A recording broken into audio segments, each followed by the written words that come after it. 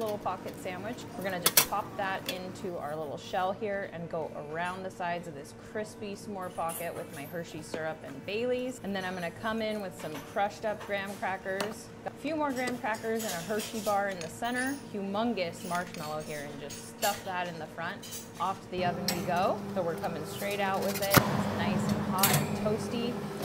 This is really cool too, because if you don't have a campfire, this is the perfect way to get your s'more craving in.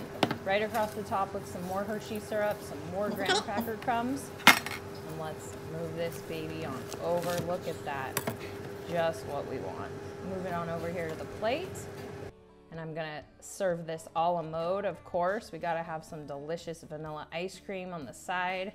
Another little Hershey bar on the top. And back in with our Bailey's chocolate sauce.